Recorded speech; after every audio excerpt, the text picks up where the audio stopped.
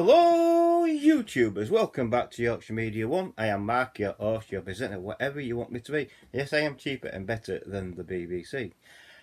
So what have I got for you today? Well, going to show you another, it's another landmark TV series in my opinion. It's partly based on what it's based on basically. I will read a segment, I have got some notes on my phone about it. So what we're talking about today is Danger UXB, Unexploded Bomb. That's what UXB stands for.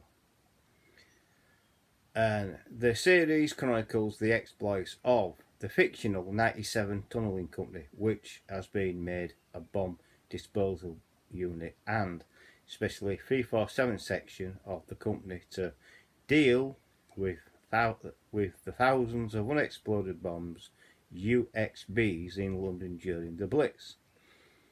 As with all his fellow officers, Ash must, for the most part, learn the techniques and procedures of disarming and destroying the UXBs through experience, repeatedly confronted with more cunning and deadlier technological advisors in aerial bomb fusing. The series primarily features military storylines. Through among this is a romantic thread featuring an inventor's married daughter, Susan Mount Judy Geeson, with whom Ash falls in love, and other human interests engenders, and the programme was partly based on Unexploded Bomb, the story of bomb disposal. The memoirs of Major A.B. Hartley, MBERE, its episodes were written by Hawksworth and 4 screenwriters.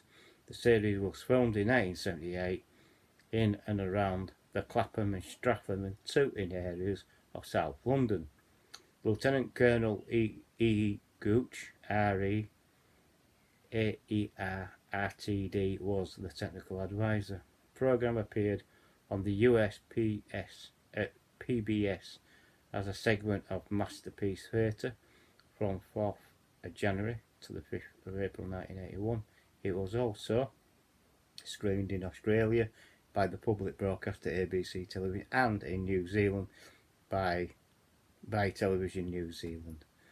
So that's what we're talking about today. This is Unexploded Bomb, and yeah, another reason why I took some notes is because I haven't seen this for a long time. But remember when a young Royal Engineer officer is killed trying to defuse a bomb, he is replaced by a raw officer recruit, Brian Ash. Ash is shocked to discover that that his new unit, the 97 Tunnelling Company, is in fact hastily formed a bomb disposal squad, with Blitz devastating London every night and making massive demands on Royal Engineers and manpower. He is to take command of 347 section forthwith. It's not long before he's facing the real thing at close range, with his men looking on from a stable distance, making bets as to whether he'll go the same way as his predecessor. Yeah, they do, I'll tell you that. The highly popular, critically acclaimed series was created and produced by John Hawksworth. Upstairs and Downstairs, the Jeremy Brett Sherlock Holmes stories, starred Anthony Andrews. Brideshead Revisited, Cambridge Spies in early role with Judy Geeson, The Eagle Has Landed, and Brannigan, Ian Cuthbertson, Budgie, Doctor Who, Morris Reviews, Tweet Faulty Hillsborough. This is outstanding series was first broadcast on ITV1 in 1979 and is presented here complete and uncut. So there you go, it's all complete and uncut. And yeah, when he first starts, he's very, you know, Ash is very raw recruit. He's never defused a bomb before, basically. And what he does when he's faced with the real thing, his men distance and they're taking bets. Oh well, he's going to blow himself up and things like that.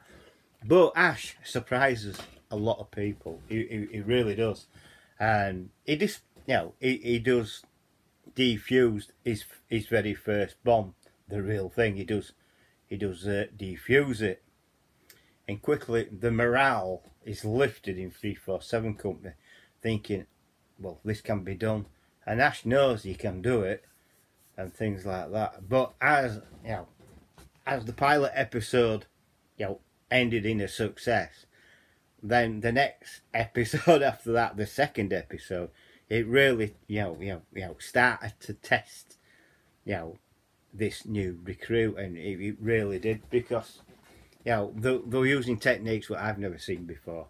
I've never heard of. You know what I mean? Like putting, you know, treacle into mechanism to stop it, you know, to stop it from ticking and things like that. Using a stethoscope so they can hear it, you know, tick tick tick, you know, things like that. You know what I mean? It is a landmark series, and that's how I'm gonna, you know, I can't really say. It is an outstanding series, and to me, it is a landmark series.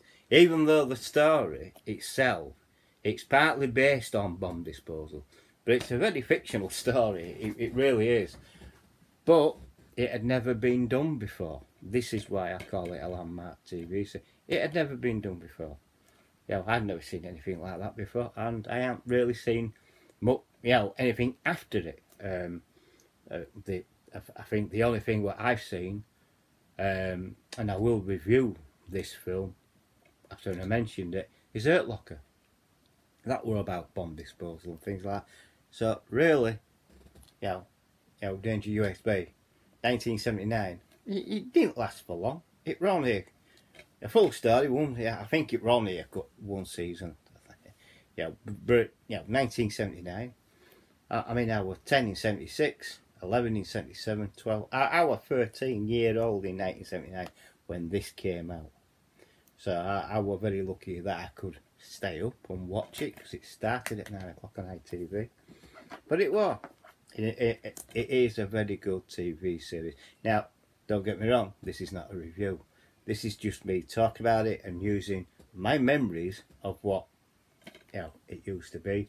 And yeah, it did affect everyone in his group. Basically, his men, each man had his own story about the reason why they were in there. And I think there was one episode where the bomb it looked like, you know, they call it a butterfly, and the only way you could move it is by string, you know. So you got to jam a bit of string and pull it slowly away and bring it down, because if it hits ground with a thump, it blows up, and it were deadly. That bomb in World War II was very deadly. They call it the butterfly bomb, as far as I know, because it was silent until it hit ground. So there you go. The special edition, this one starring Anthony Andrews, Maurice Roos, Judy Geeson and Ian Cuthbertson. It was, you know, it was really a very good letter. Budgie. Well, well, I know Ian Cuthbertson was Budgie, the Maurice.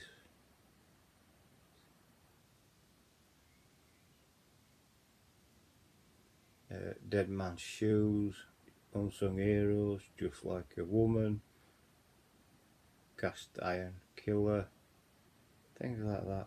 Yeah, it really was. He'll go the same way as his predecessor. Popular, acclaimed was created. It is an acclaimed. It was a popular and critically acclaimed series created. Yeah, I mean, it really was. Really was. Yeah, really acclaimed TV series. That's why I call it a landmark series, because I never saw anything like this before, and I haven't really seen anything after it. You know what I mean? But I found it very interesting. I really did.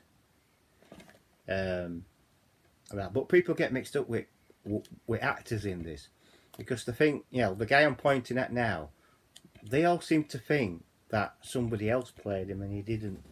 You know what I mean? And I'm talking, you know, the guy who played Chandler and things like that. It wasn't him. This is not Nigel Havers. Nigel Havers wasn't involved in this at all. So there you go. So yeah, Danger UXB. But you know, I liked it. I really did like it. I really enjoyed the film. And it came out just before 1980. So yeah, a very, very, very, very, very, very, very good TV series. But like I say, I'm just talking about it. I'm just trying to give a feel for it. It's worth getting if you can get it. As far as I know, it took me a long time to get it, but I've got it on DVD now. So there you go. I think I got this from. I think I got it from HMV originally, but it took ages to find it, because one, I didn't know it was out there, but it is. So if you can find it, yeah, get it, watch it, and yes, if you're a collector like I am, I collect all sorts of DVDs, right through films, right through to TV series and children's TV series. But yeah, this is a very good one. Yeah, I definitely like it. But like I say, I'm only talking about this. This is not a review. Unlike the other one was. The two Wallace and Gromits, that was a proper review. This is not. This is just me talking about it and explaining why I think it's a landmark TV series. Because, and I'll tell you why, is because before 1979 there was nothing like this out until this came out. It changed everything. Yeah, it changed how people looked at World War II. Yes, it's a fictional story, like most of World War II stories are, except for the Dam Busters and the Battle of Britain and things like that. Yeah, I mean, and stuff like that. But to do a series on unexploded bombs, that were different. Nobody were expecting it. It came out of nowhere. And for years and years and years, people just talked about it and drew inspiration from this. So, yeah. So there you go. That is it in a nutshell. So, yes, I've talked about this. Yes, I've read some notes, made some notes. I haven't watched it for a long time. I will be watching it, and when I do watch it, I'll do a proper review on it. It's as simple as that. So, like I said, if you have liked this video, please give me a thumbs up. So please like the video. Please subscribe if you're new and hit the bell icon. That will let you know when I'm uploading another. Hit the bell icon, hit all. That will let you know I'm uploading another video. Also, come back from time to time to make sure that you still subscribe to me, because YouTube has a nasty habit of unsubscribing people from the channels. It's the algorithm what does it. It thinks you're a robot when you're not. Also, please share the video to your friends and your family and to other social media like Twitter, Facebook, Instagram and Twitch and Bing. And also use the comment section below, you know, where you can type, just keep within the guidelines of this video and that. I'm having people coming to me saying, oh well, I'm missing your taste test and things like that. Well, unfortunately the taste test have had to be put on the back burner because prices of food is going up through the roof, so I can't do it every week.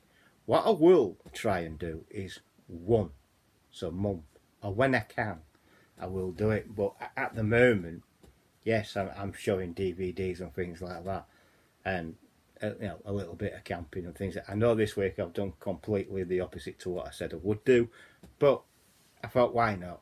I've got to try, and appeal. I can't please everybody, and I do apologise for it. Yes, I know the taste tests were pretty popular. Well, they were popular with some people, not all. But I will try and bring it back if I can. But at this moment in time, I can't afford to keep buying what I would call a luxury food just to do a taste test on. Unfortunately, I can't do that. I can't even afford a takeaway or all like that. So what I will do is just keep you informed, and when I do put up a taste test, just keep an eye out. One will pop up. you know, and if I can, I'll do it once a month. I do apologise, but I have explained this in a channel update before I switched in June. So go back to that and have a watch at that, and I do explain everything on why I've done what I've done. Yes, I know I've changed my channel format, but it is what it is. I can't help that. You know, you've got to move. If you don't move with the times, you know, people didn't like what I was doing really, and YouTube algorithm were getting confused. You know, the popularity of the channel, well, it fell by the wayside basically, and I had to do videos. You know, start doing. You know, I had to pigeonhole myself into one instead of doing multiple different things. I think I had too much on my channel at once. So what I've done is now slim that down to films and camping for this moment in time. And I do my mental health journey. I have brought that back once a month. If I can, I will bring back a taste test, but it'll be at least once a month or once every 2 months. When I can afford to do it, I'll do it. So I do apologise, and I'll catch you on the next video. Bye for now. Catch you all later.